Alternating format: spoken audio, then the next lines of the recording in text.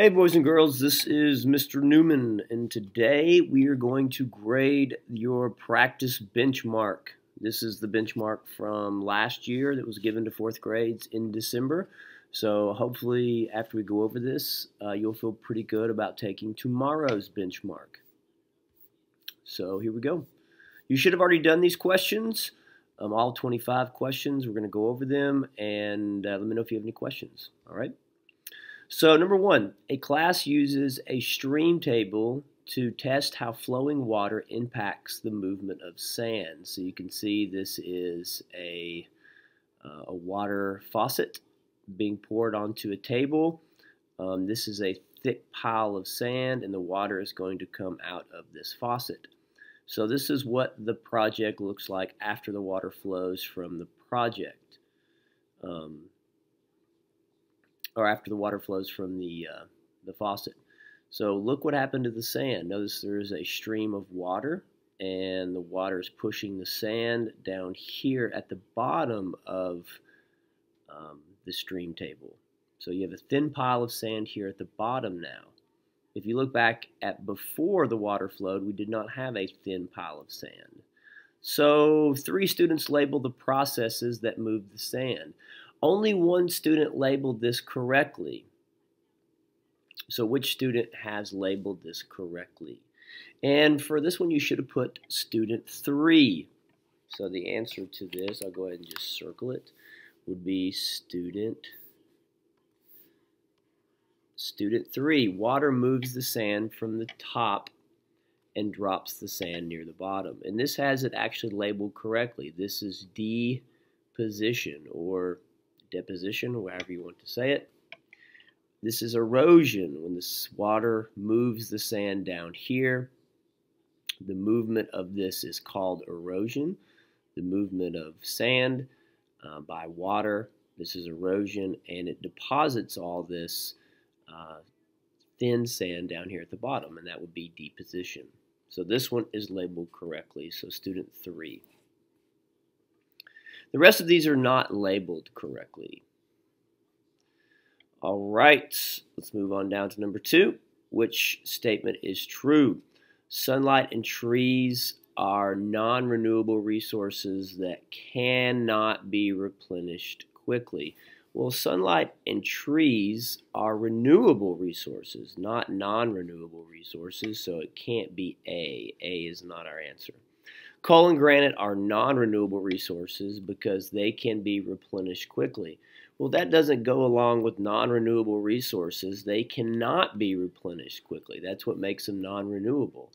So it is not B. Sunlight and trees are renewable resources because they can be replenished quickly.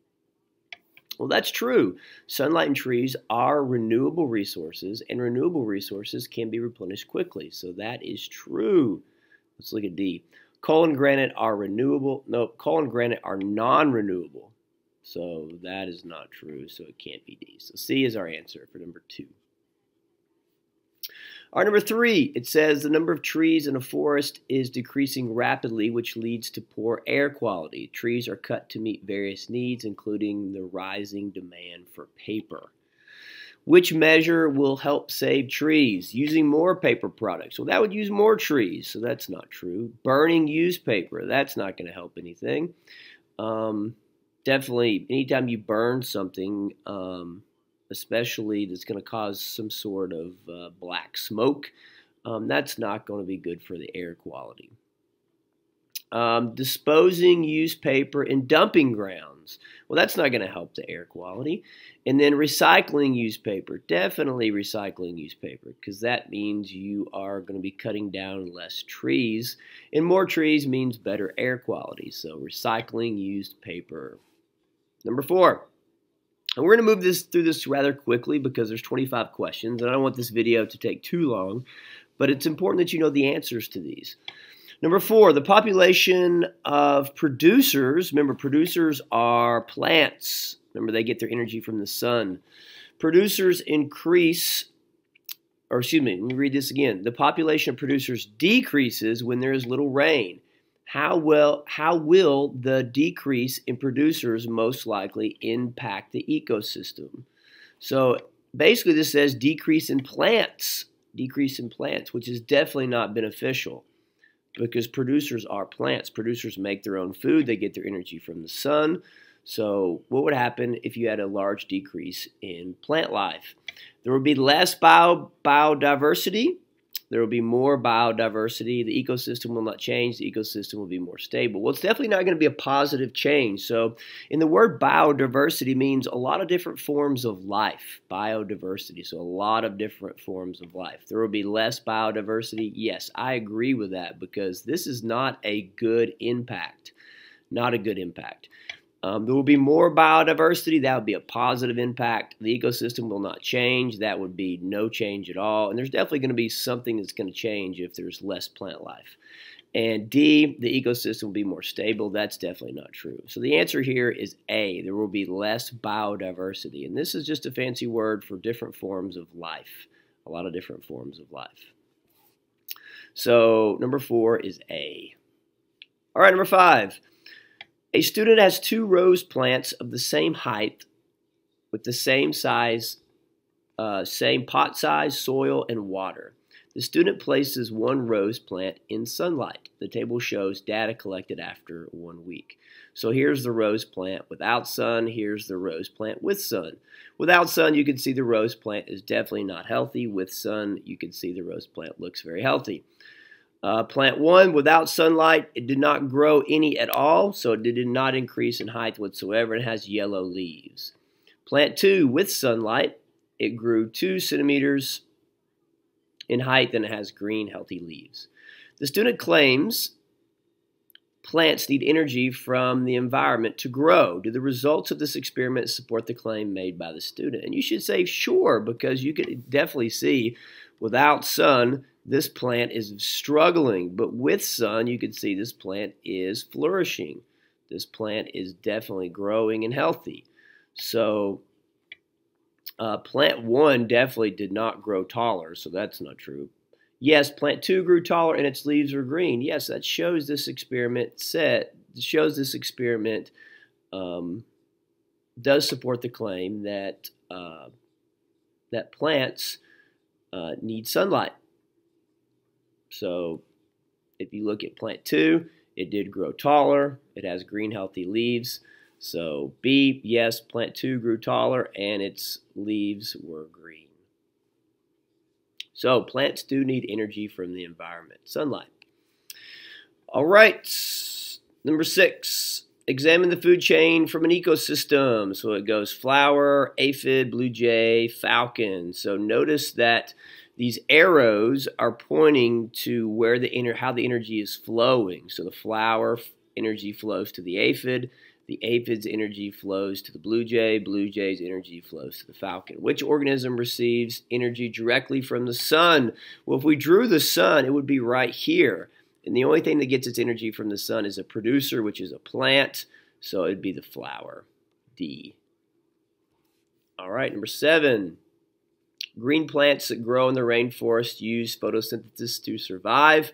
Which statement best describes how plants have adapted so that photosynthesis can occur?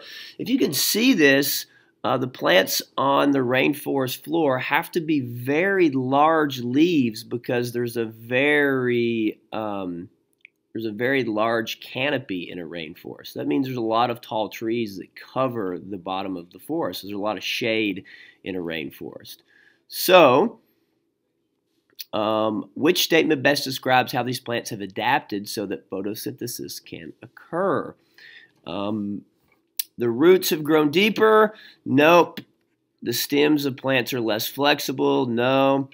The leaves of the plants are bigger. Now, I agree with that. If the leaves of the plants are bigger to catch any sunlight that reaches the rainforest floor, that would be a good adaptation for photosynthesis could happen, because photosynthesis cannot happen without sunlight. So these leaves have grown much bigger to catch any sunlight that comes through that top canopy of a rainforest. So that is the most likely adaptation. So all of these things might have some effect, but it says best described, so it's going to be letter C. So that was number 7. Number 7 is C. All right. Number 8. In which example do people have a large impact on their physical characteristics of the region? Would it be biking, farming, hiking, or playing with a kite? So there's three of these things that are all kind of similar that is not going to have a large impact on the physical characteristics of the region, like biking, hiking, playing with a kite. That's not going to be changing much of the region. But when you start farming, you start tilling the land, you test the soil, you have to have irrigation, flat land to farm on, so it's definitely going to be B here. Farming is going to have a large impact on the physical characteristics of a region. Farming. Fertilizer, all that stuff. All right, number 9. Which image shows, or excuse me, the image shows a food web for a pond? Removing which species would have the greatest impact of the pond food web? So which one's going to have the greatest impact? So any of these is going to have an impact, but what about the greatest impact? Well, look, all these kind of resort back to where does all the energy start from in this food web? Well, it would start from the sun, but that's not an option. But the next thing, the sun gives its energy to the water plant, and everything from there is coming off of the water plant. So without the water plant, this whole food web is definitely going to be affected. So the water plant is going to have the greatest impact on the food web. So that's where all the energy starts in this food web would be the water plant, which gets its energy from the sun, the producer. So when you see a question like this, if you take out the producer in a food web, it's definitely going to affect the entire food web the most, the producer. Remember, producers are plants. All right, number 10. A student creates a food chain. Student creates a food chain. Why is a food chain the student creates incorrect? Remember the arrows in a food chain. The arrows show how the energy flows. In this, if you look like, for example, these two right here, grass and grasshopper, this is saying that the grass gets its energy from the grasshopper. And you know that's not true. Grass gets its energy from the sun because it's a producer. That's the sun. So grass does not get its energy from a grasshopper. No, that would make grass a consumer, and grass is not a consumer. It's a producer. So the food chain shows energy moving in a circle. No. The food chain shows matter moving in a circle. No. The food chain shows the grass receiving energy from the grasshopper. Yes, that is definitely not true. It's definitely not true. Grass does not receive energy from any sort of animal. Grass receives its energy only from the sun. Okay? It's a producer and it makes its own food. All right, number 11. A student observes water inside the crack of a rock. When the temperature cools to freeze the water, what will the student likely observe? What will likely observe? So if water gets inside the crack of a rock, remember when water freezes, it expands.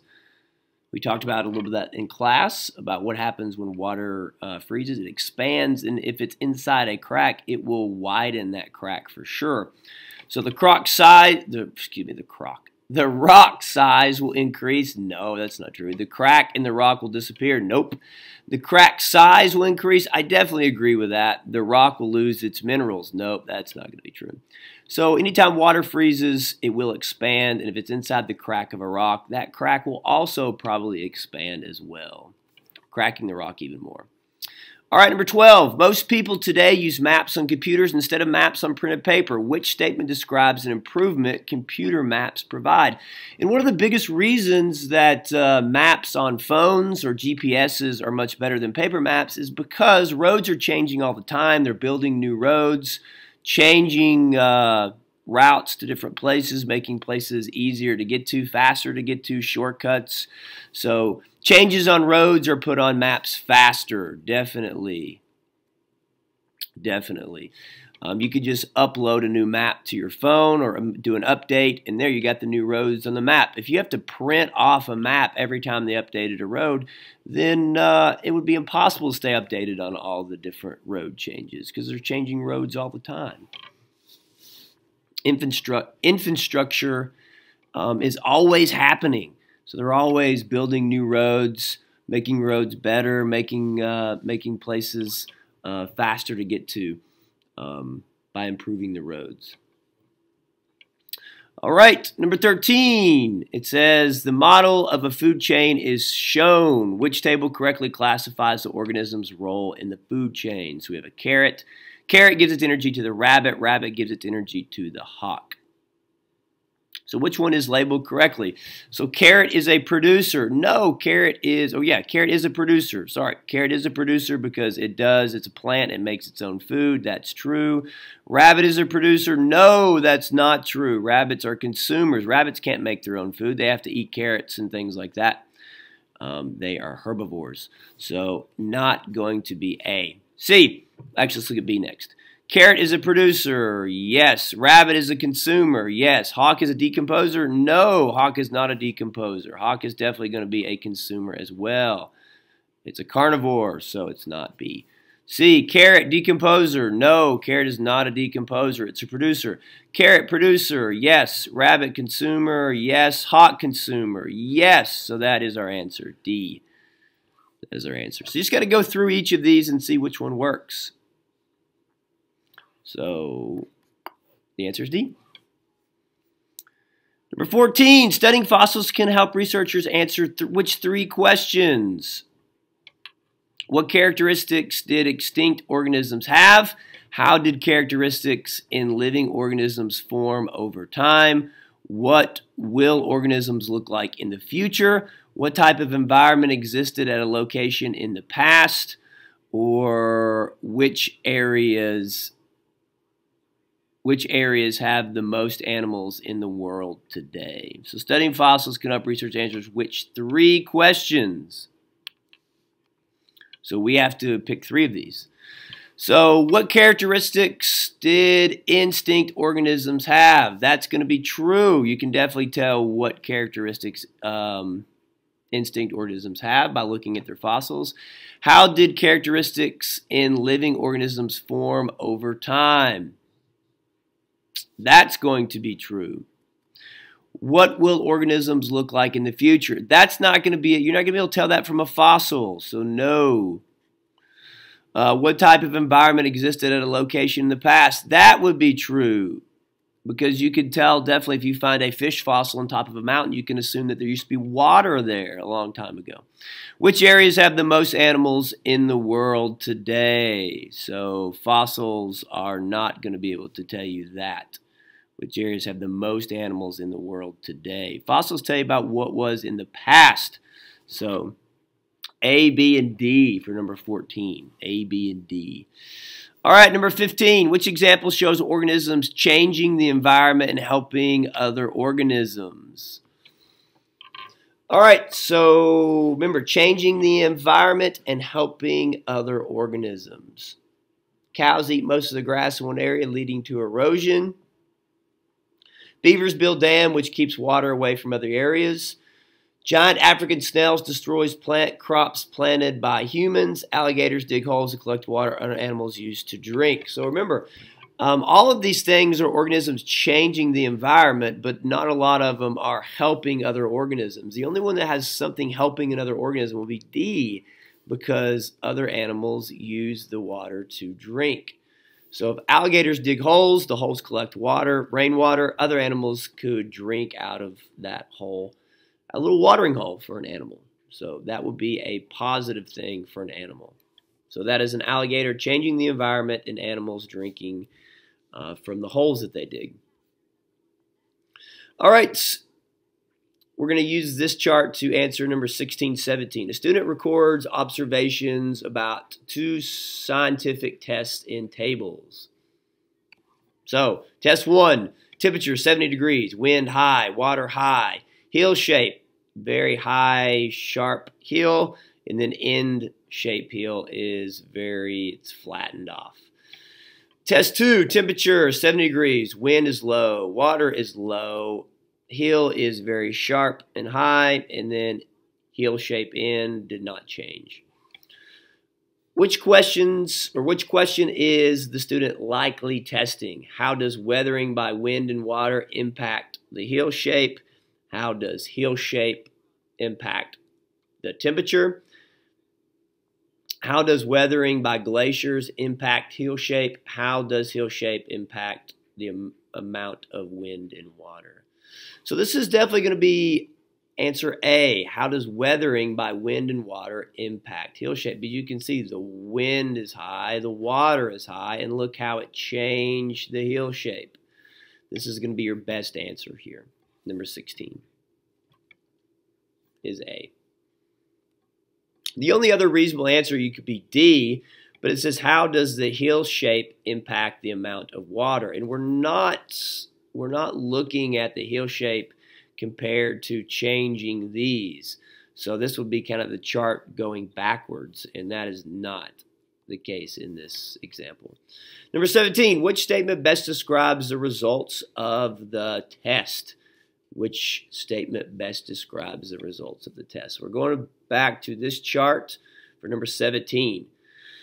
Temperature change causes deposition that changes the hill shape. No, I don't see any deposition in this chart, so not going to be A. B, water and wind cause erosion that change the hill shape. That could definitely be true. Let's read all these. The hill shape causes deposition that increases the amount of water and wind. Nope. And then D, the hill shape causes erosion that increases the amount of water and wind. That's not going to be it either, so the answer is definitely going to be A. The water and wind cause erosion that change the hill shape. All right, moving on to number 18, almost done. It says the student claims that finding one fossil of a fish on a mountain provides the mountain was once a grassland. Is the student correct, and why?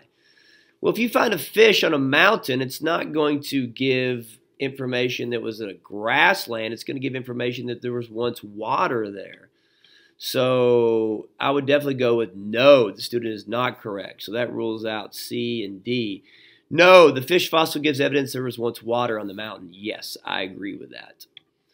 No, the fish fossil gives evidence the grassland was once flat. Possibly, but that's definitely not going to be the best answer. It's definitely going to be A, number 18.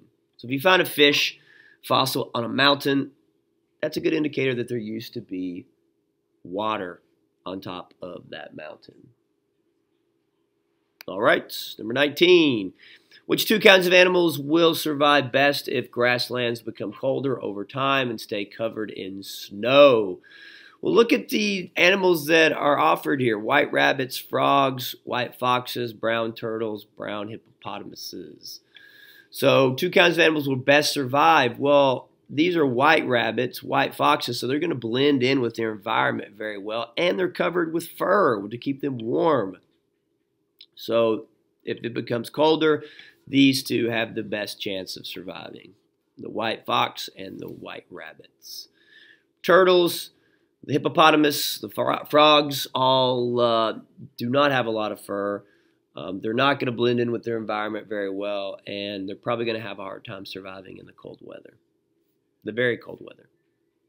Number 20, which statement best describes how plants perform photosynthesis?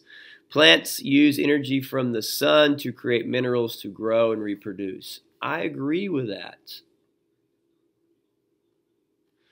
Plants use energy from eating food to get minerals and to grow and reproduce. No, they don't eat food. Plants do not eat food. Plants use energy from the sun to create carbon. Nope. Plants use energy from the food to get oxygen. No. Plants release oxygen as a byproduct of photosynthesis, and that's what we breathe in. So that's one of their waste products, but they do not need to get oxygen. They release oxygen. So the answer to number 20 is A. They use energy from the sun to create minerals to grow and reproduce, because plants are producers. Number 21, a company needs to get rid of toxic liquids without harming plants and animals. The table shows 3 possible solutions. So solution 1, the pipe moves liquids into a nearby pond. Problems, soil pollution, polluted water pond. Number 2, a well buried deep underground in solid rock holds the liquids. Expensive, may cause earthquakes. So 3, a treatment plant removes harmful materials, and then expensive. So you have A company, remember, that needs to get rid of toxic liquids without harming plants and animals. The table shows 3 possible solutions, and you can see the cons of all 3 solutions right here. Which solution should the company use? So number 1 is going to cause soil pollution, polluted pond water. Number 2, expensive, may cause earthquakes. And number 3 is a money situation. So I think the company, and this is just the best answer here, all 3 of these could possibly be answers, but which one is the best? The company should use 3 only because it's going to have the least impact on the environment. You definitely don't want to cause earthquakes, and you definitely don't want to cause more pollution. So number 3 is the only one that's not going to affect the environment. Number 22, many industrial pig farms turn pig waste into liquid and spray it onto fields as fertilizer for plants. How can this method impact oceans? Well, anytime that you use fertilizer, it's good for the grass, and a lot of times good for crops. But if there's a lot of rain, that could cause flooding, and that the fertilizer could definitely flow as runoff. So here, it would be number 22 would be B. The waste can enter waterways as runoff and flow into oceans. Anytime fertilizer gets into a water stream, that is not good for the plant life. It is not good for the animal life that lives into that water source. All right, 3 more questions. Number 23, a student labels a cat as a consumer in a food web. Which characteristic shows the cat as a consumer? Remember, the cat eating another organism. So the cat receives energy from eating other organisms. There it is right there. A. Cat receives its energy by eating other organisms. So if a cat would eat a mouse, for example, that is the cat being a consumer. A cat is not a producer. It does not make its own food. It does not get its energy from the sun. It does not get its energy from water. It gets its energy from eating other organisms. Number 24, the picture shows a tall rocky cliff. Which picture shows the change that occur on the cliff due to gravity? Well, what could happen is, remember, gravity is the force that is pulling things to Earth, and definitely it could cause this to break off eventually. So gravity could pull that down, and this could cause this to crack, and then this piece of the cliff would fall to the earth, which would be letter B. The rest of these all have the cliff basically being the same. So the answer is B. You can see where that piece of the cliff has fallen off, and probably due to gravity. Number 25, last question. Oil takes thousands of years to form under the ground. Which statement best describes oil? Well, oil is non-renewable. Remember, it takes a long time to replenish itself. So oil is non-renewable. It's a fossil fuel. Fossil fuels are non-renewable. So it's not A or B. Let's read C and D. Oil is non-renewable resource because it forms over thousands of years. I agree with that. D, oil is non-renewable resource as gathering oil does not impact Earth. It definitely impacts Earth. So it is not D. The answer is C. All right, guys, that is the end of science. I know this video took a while, but this is a good study guide for tomorrow's benchmark. Let me know if you got any questions. Have a great day, and I'll talk to you soon. See you. Bye.